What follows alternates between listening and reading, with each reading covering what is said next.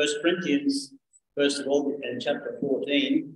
I'd like to speak this afternoon from the scriptures on, I think, in the day in which we live, one of the most powerful things that the world is using to influence in the world, both the unbeliever and the believer alike. The subject of music and singing. And I want to look first of all at the scriptures that show to us the importance of singing. God is a musical God. He is a God of music. And we read in Zephaniah, don't we, that he will joy over his people with singing. And yet, we trust with the Lord's help that as we progress to the end of our message this afternoon, we'll show just how the world system has brought God's people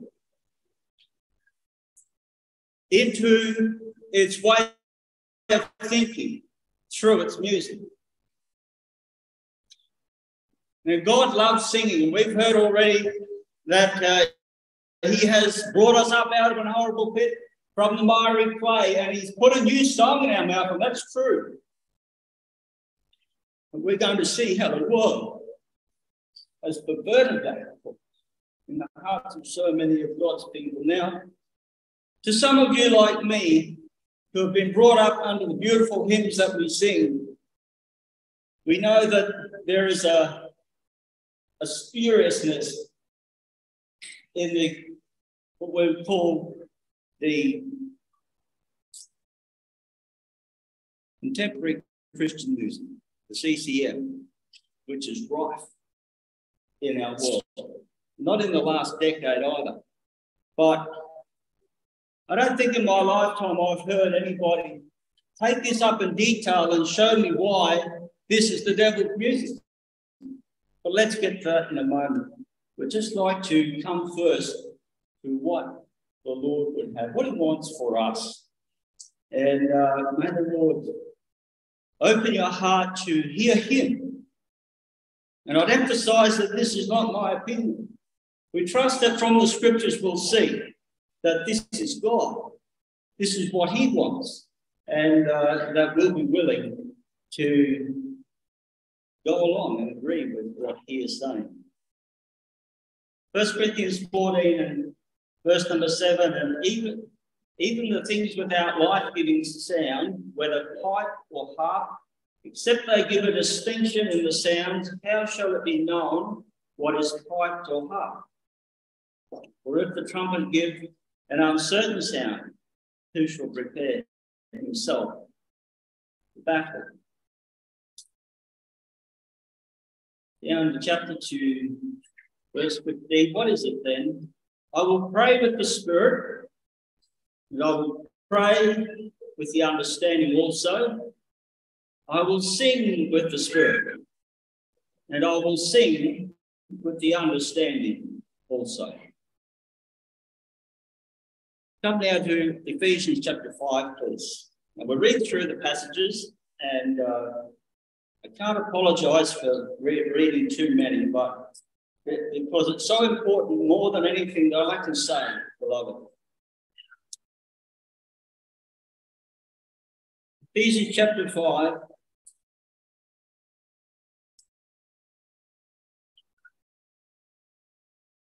Verse number 10.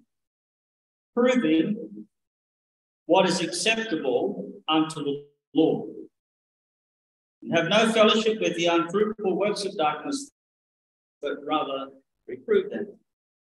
Down the chapter, verse 15, see then that ye walk circumspectly, not as fools, but as wise, redeeming the time, because the days are evil. Wherefore be ye not unwise, but understanding what the will of the Lord is. And be not drunk with wine wherein is excess, but be filled with the Spirit, speaking to yourselves in psalms and hymns and spiritual songs, singing and making melody in your heart to the Lord, giving thanks always for all things unto God and the Father in the name of our Lord Jesus Christ. 1 Corinthians 14 was singing with the Spirit and with understanding. Here it is singing and making melody in your heart. Now turn to Colossians, the reference there, Colossians chapter 3.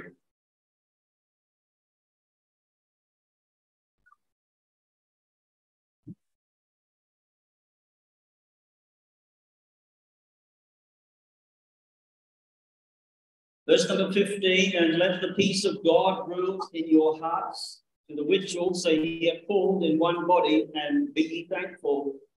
Let the word of Christ dwell in you richly in all wisdom, teaching and admonishing one another in psalms and hymns and spiritual songs, singing with grace in your hearts to the Lord. Whatsoever ye do in word or deed, do all in the name of the Lord Jesus, giving thanks to God and the Father by him. So Ephesians 5 was singing to yourself for your personal uplifting and exhortation. Here it is singing for others. Here it says, teaching and admonishing one another in psalms and hymns and spiritual songs. So this is for others. Now, you don't need to turn to this. James chapter 5 and verse 13. Is any merry? Let him sing. Sing for joy. Acts 16:25. The apostle Paul and Silas in prison sang praises unto God. Sing in trials. Some of them are hard to do, but it is important. The last one is in Hebrews chapter 13.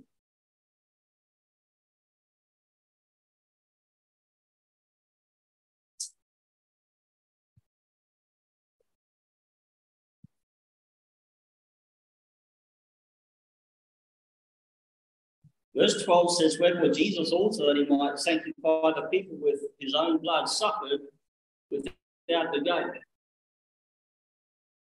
By him, therefore, so in light of that, by him, therefore, let us offer the sacrifice of praise to God continually. That is, the fruit of our lips, giving thanks to his name.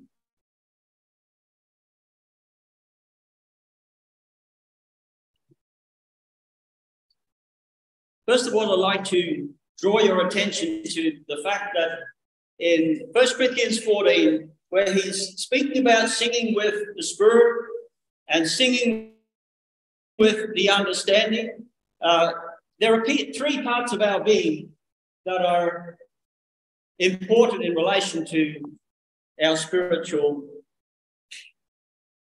life. Now, I want to, before we get into the detail of this, I want us to just set out a bit of a foundation for this. And it's in relation to proving what is acceptable unto the Lord. Now, we've had it mentioned already over this weekend in relation to Romans 12, verses 1 and 2.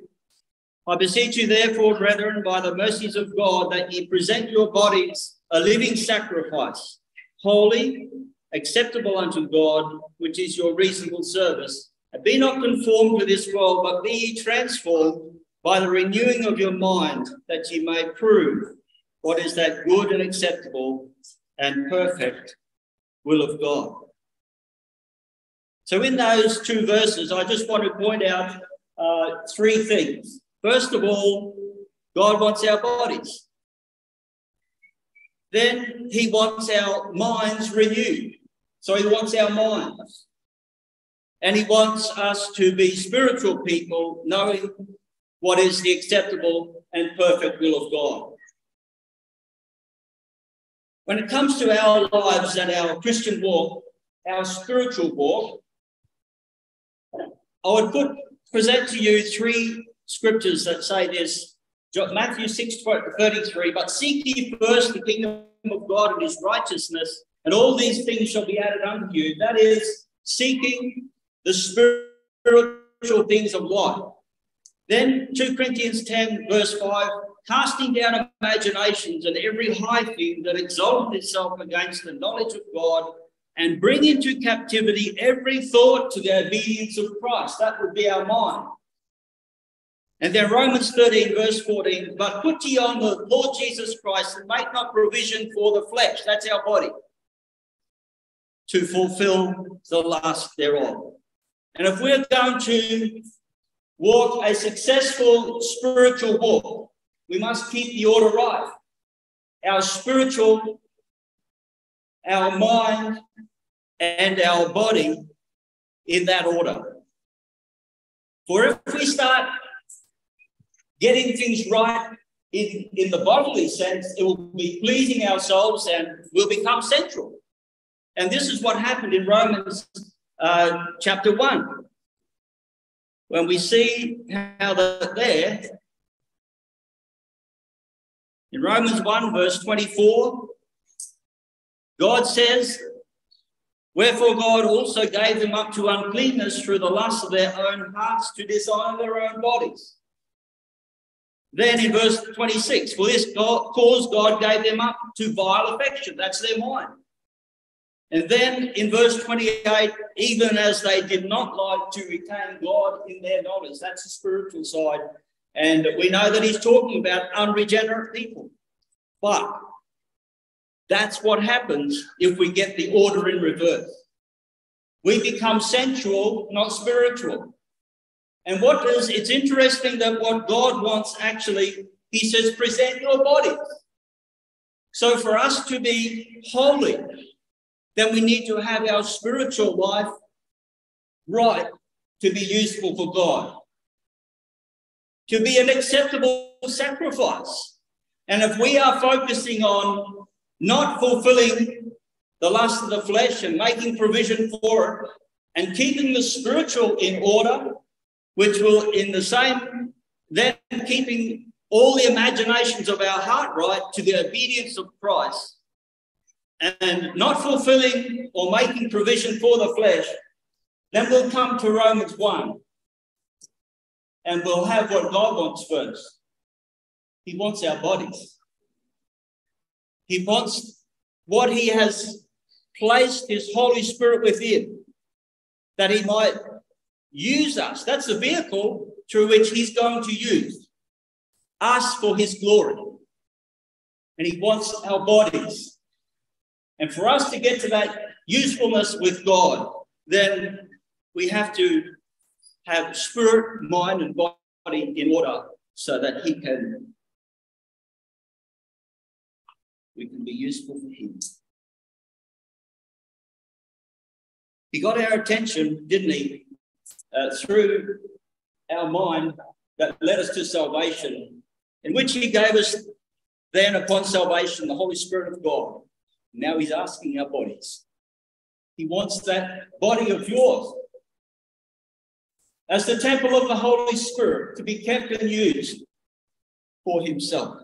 And I just noticed as I was preparing for this that Galatians 5, where we read about the works of the flesh and the fruit of the Spirit, we have there in verse number 16, this I say then, walk in the Spirit, and ye shall not fulfill the lust of the flesh. And then he goes on to talk about the works, and then he gives us the fruit. And in verse 25, he says, if we live in the Spirit, let us also walk in the Spirit. And I just thought that was bracketed by this beautiful expression, walking in the Spirit and not fulfilling the lust of the flesh. And so, and the challenge was, after the fruit of the Spirit is given, mind you, that is one, isn't it? It's one fruit with 9 characteristics, if you like, 9 flavors. And he says, if you have the Spirit of God, walk in the Spirit. And so we have to be right spiritually and mindfully to be physically used for the Lord himself. And we'll find as we look at this that what God wants is what the devil attacks. What God wants is an avenue that he's going to attack us.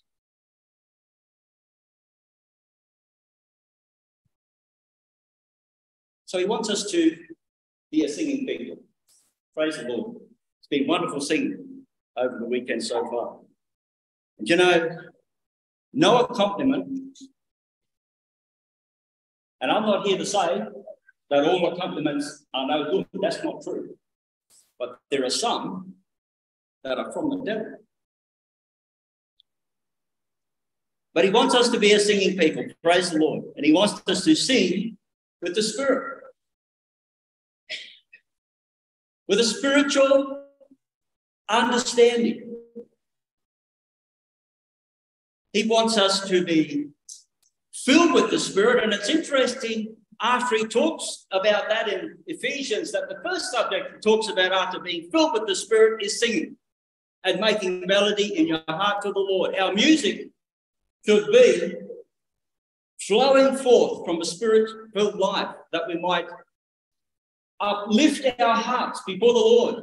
And in each occasion, it speaks about the praise and the thankfulness that should flow from our hearts. And I don't want to get into each of these in great detail, but to simply point out some simple facts like this, that first of all, it's for our personal uplifting. Speaking to yourselves in psalms and hymns and spiritual songs, singing and making melody in your heart to the Lord. And I was thinking about what our brother has been saying, what our brother Mervyn has been saying. It's not about me, and it's not what the world likes, but the world is using it that he might take away our joy personally. But he wants us to have a singing heart. In Colossians chapter 3 and verse number 15 and 16, we read there concerning the peace of God ruling in our hearts. But what really stood out on that verse 16 is, let the word of Christ dwell in you richly. You know, faith came by hearing, and hearing by the word of God. And you know, as we understand the scriptures and as we rejoice in the truths that we've been hearing over these days, and as we sat around the table to remember the Lord this morning, what was it that gave us understanding? It was the word of Christ, the word of God, by which we understand the grace, love, and mercy of God, the great salvation, the sacrifice that we remembered. And, you know, that is what stimulates thanksgiving. But, you know, I love it where he says, teaching and admonishing one another. You know, I think that as we gather together, and tonight in the will of the Lord, as we have it to sing together, it's one thing that unites our hearts above all else, is to sing. And we might teach and admonish one another in psalms and hymns and spiritual songs. And I thought it was interesting that he said singing with grace. You know, when it's toward one another, we need to have that grace. You know, but when it comes to uplifting our hearts, it's just me that's involved. The spiritual man, let it rejoice in the Lord. But we need grace toward one another. And realize, you know, if there's any differences between one another, and there are personal things, and none of us can deny that. But when we sit and sing and remind our hearts that we belong to him and we're one in him, it should help us to realize that we've been brought together, and may the grace of God be accommodated in our singing. And again, it's in our hearts and it's to the Lord. It's not about us as we think about the singing. It's easy to sing for joy. If anyone merry, let him sing. But as the Apostle Paul is in the prison, and there he's fast in the stocks, and he's chained there, and his back is bleeding from the whipping, the beating. But you know, at midnight, he sang praises unto God, singing in trials. And I would say this, that if you can sing in the middle of trials, then it will lift your spirit. It will take your focus off self and direct it to the Lord through the word of God. And he'll enable you in the trial.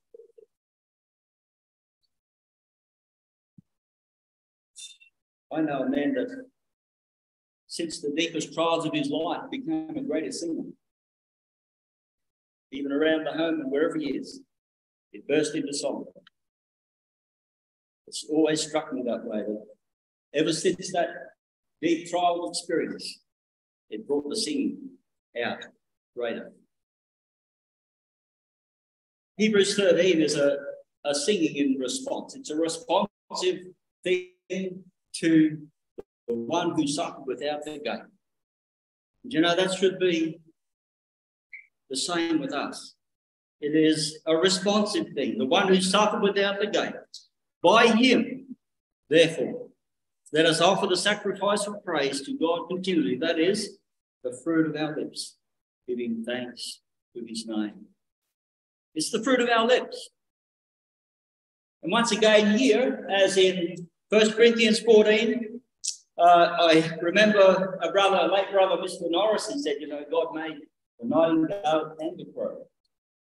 And I noticed in 1 Corinthians 14, he says, sing with the spirit and sing with the understanding. That's the spirit and the mind. What about the body? Well, sometimes our bodies don't put out a good sound, do they? But he doesn't say that. He says to sing.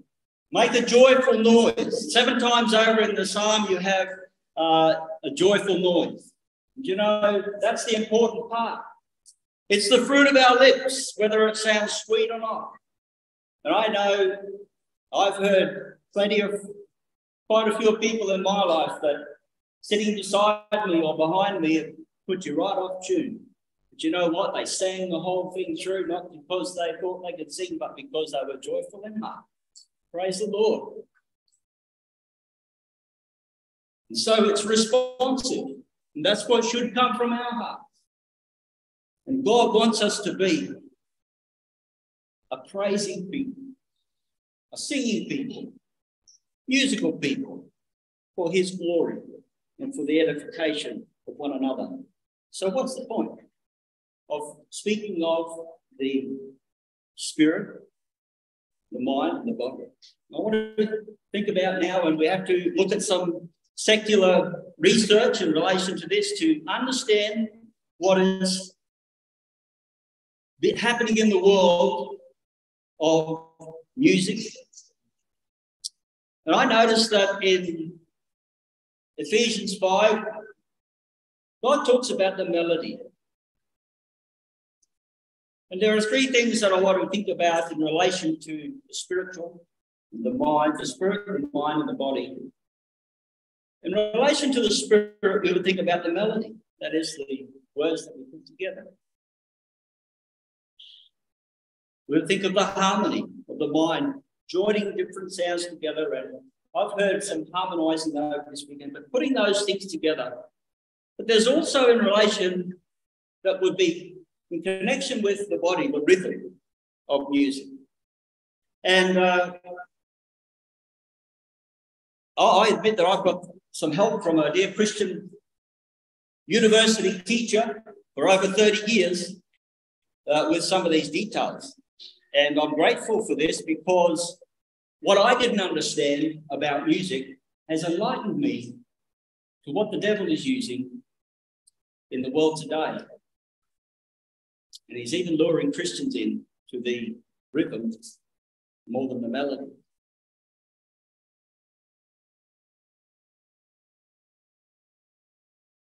So if rhythm is relative to the body, what does that mean? Now I'm going to talk about the secular world and what people have said themselves. People who are right into the rock music, the disco music, okay? Rock is 75% rhythm. 75% rhythm. Now, melody, they say, can't survive without rhythm. And the way it is described is like our heart. A heart without rhythm has stopped and is dead. Music without rhythm, they say, is dead also. Our heart has arrhythmia problems, and there's a numerous amounts of illnesses to do with the rhythm of the heart, if it's wrong, or too high or too low, and so on. The body is sick, and so too is music.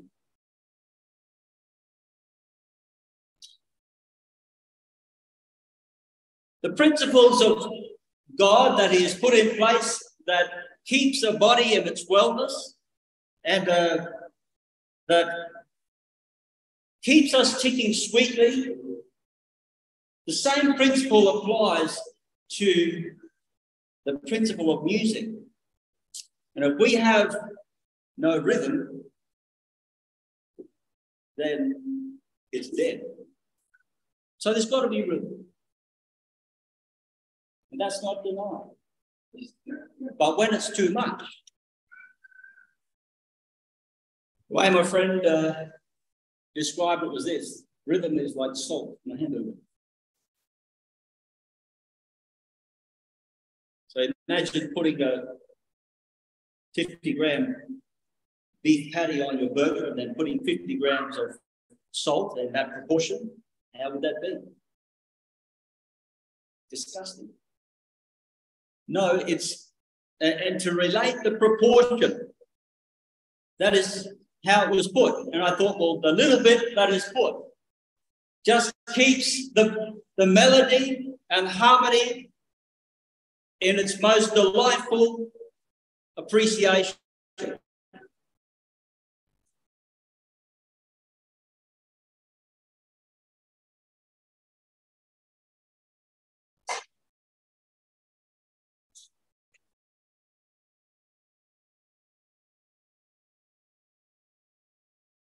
So when we think about our appreciation, we've read in Ephesians 5, be not drunk with wine, as it says, but be filled with the Spirit. So don't be out of control, but be in control.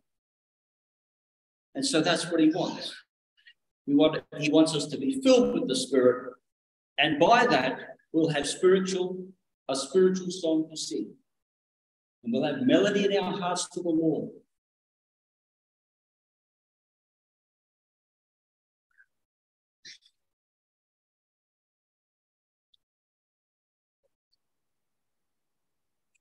What has happened with contemporary music is Christians have been allured into taking the rock music, which is in their own confession, 75% rhythm, and expressions like this can be found, and I looked it up myself. There are a new breed of rockers. New lyrics. So this is the world saying this. There are new lyrics for the devil's music. And he's talking about rock. He's talking about all the rhythm without melody, without meaning, not singing with the understanding. And so when we consider this and we think that they are putting God's name, the Lord's name, against these kind of things,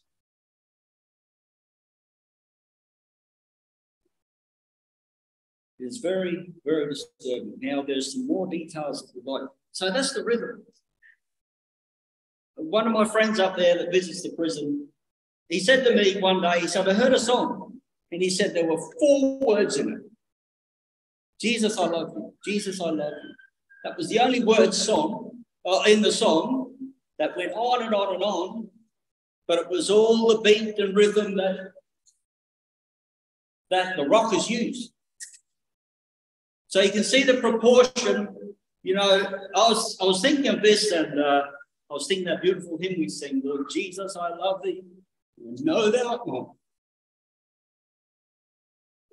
We go on just with our voice and we express to him in those 5 verses of that hymn, and we express the love that we have for him. Just with melody. Mind you, the human body, the voice is one of those instruments by which melody is made. And we can, with the God-given ability, make melody in our hearts. And we can express those things in a godly, spiritual way, not with the sensation of the body. That's the part that rhythm will attack. That's what rock does.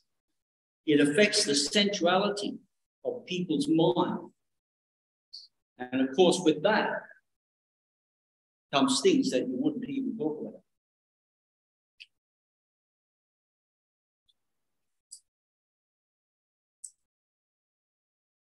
Now, I don't know whether you thought about this before, but we mentioned that God is a God of music, but music itself, you know, is a communication. We talk about our alphabet, and you take a letter on its own, and that letter is innocent. But you can put those letters together for good or for evil. You can write the most vulgar things, and people do. Or you can write the most sweetest things, as the psalms and songs that we love and adore. That's like music. Lines and circles are another thing in the arts. You can draw a line or a circle and it means not much, but if you put a lot together, sometimes context affects the meaning of it, but that is the same thing. Combined together, they communicate. Dear Christian, this afternoon, you can hit each note on that piano on its own, and it's very innocent. But you know, you can make a combination of those together, and it can be for the glory of God or for the adversary of God. And music is a communication.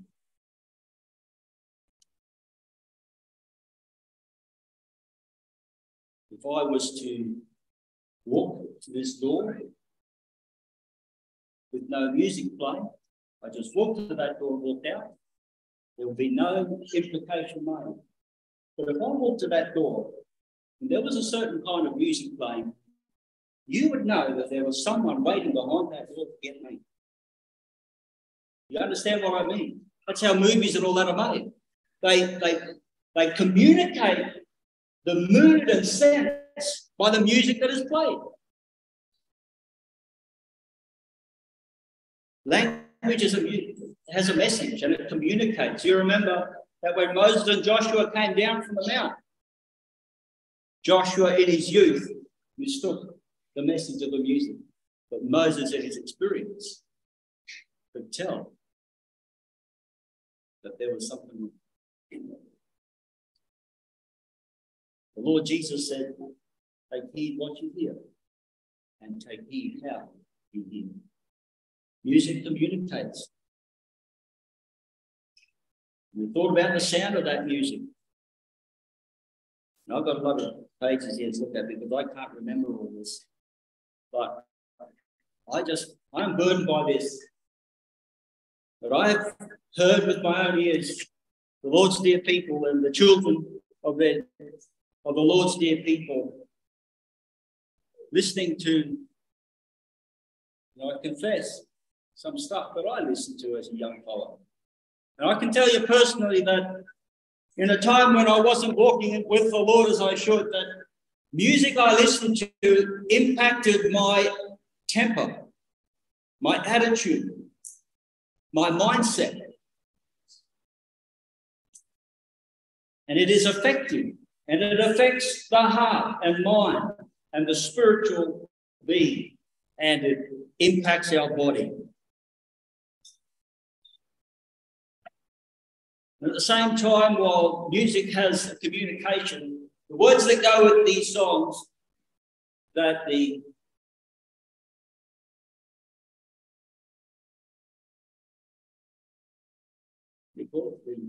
contemporary Christian music that they put to it.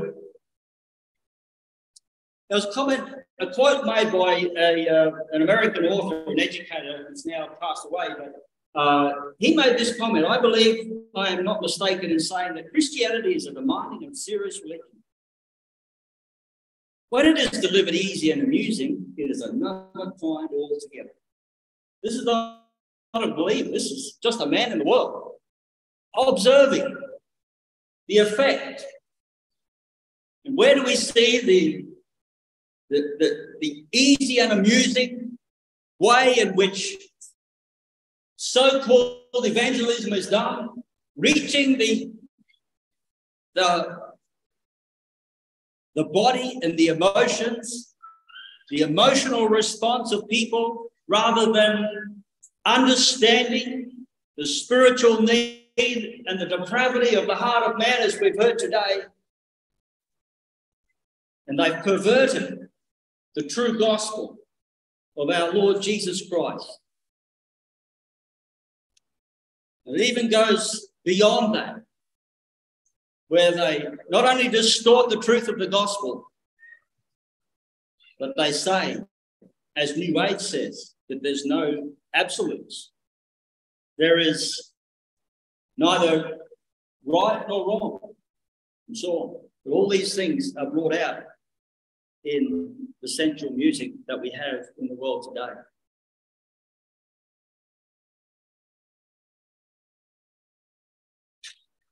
I just want to talk about the effect of music, because we do have an example. For example, I was just thinking about Daniel, and it was to the sound of music that they were to bow down before Nebuchadnezzar's big statue.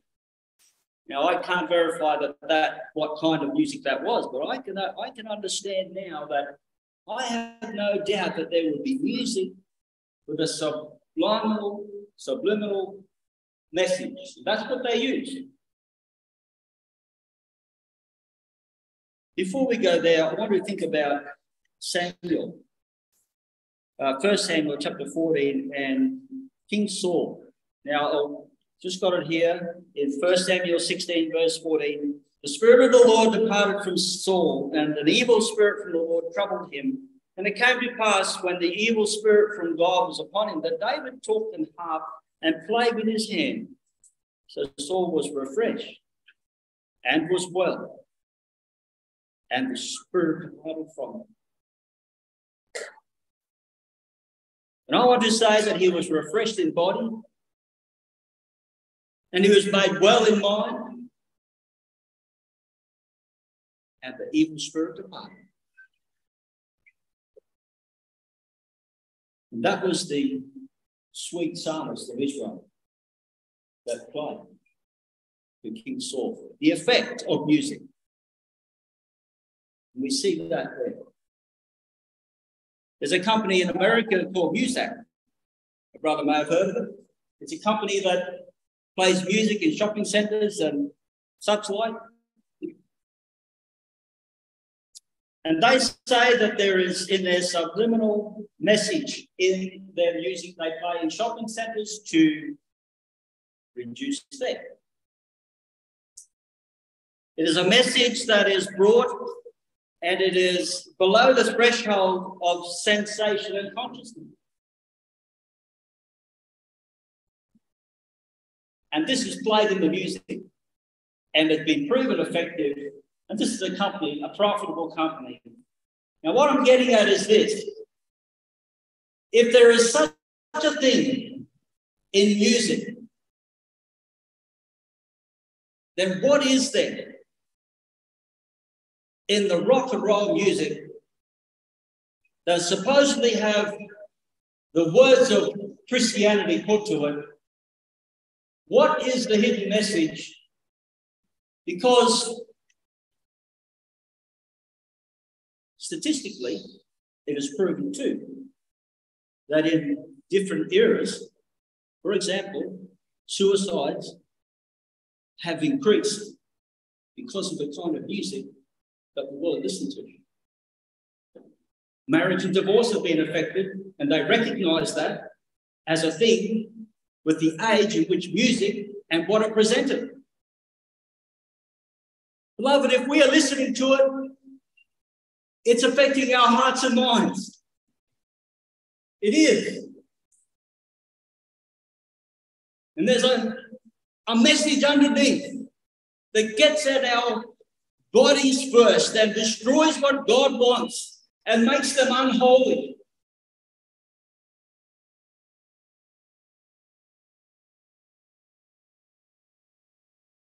And no wonder we have to wash ourselves from the filth of the world around us by the washing of water of the word, that we might be kept clean,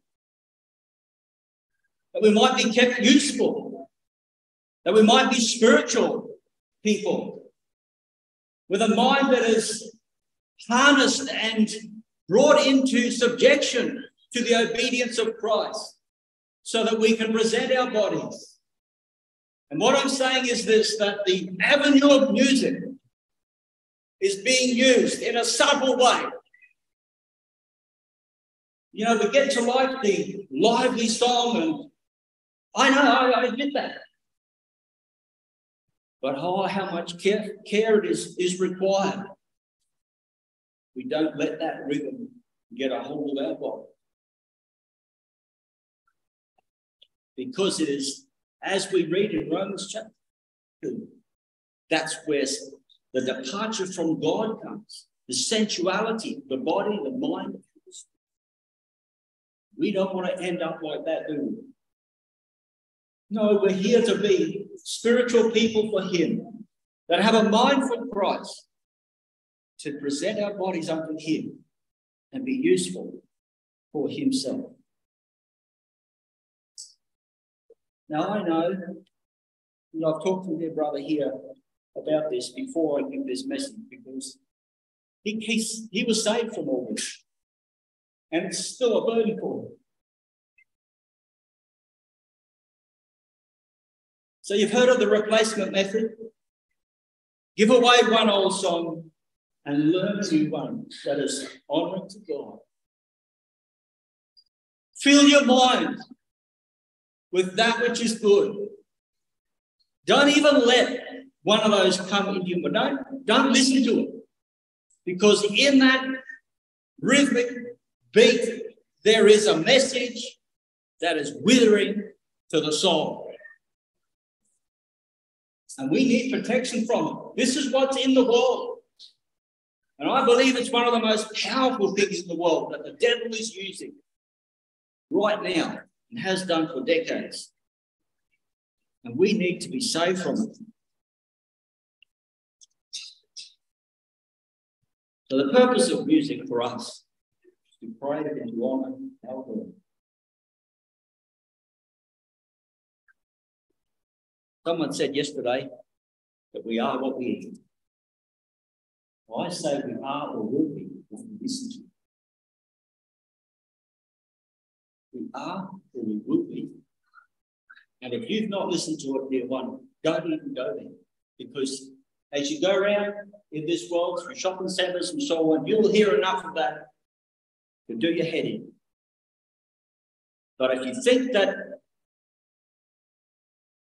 the message of God can be accompanied with the rock and roll of this world, it's sadly mistaken. Sadly mistaken. It's sensual. And it will destroy what God wants first. He wants your body. But for you to get your body wrong, He's setting you to focus on the spiritual, that your mind be brought into subjection to the obedience of Christ, that you might be able to offer your body a living sacrifice unto Him.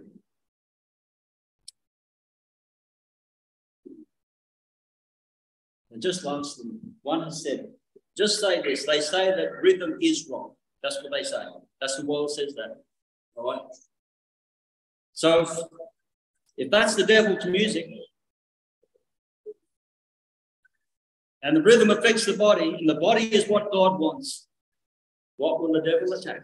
It reminds me of the children of Israel coming out of Egypt across the Red Sea, and the first attack that came was the flesh. Amalek came first.